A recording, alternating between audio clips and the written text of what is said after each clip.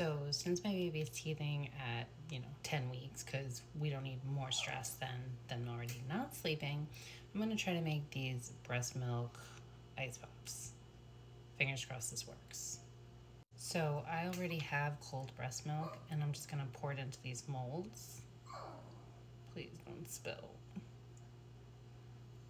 And I guess you just cover it. And oh my god. Completely understand why people say no use crying over spilled milk. I always cry over spilling breast milk. Anyways, I'm gonna put it in the freezer. Let's see what happens. So now they're frozen. And then you pop them out.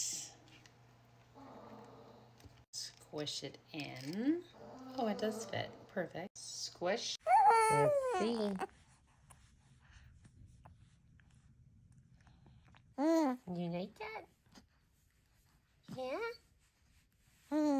Good.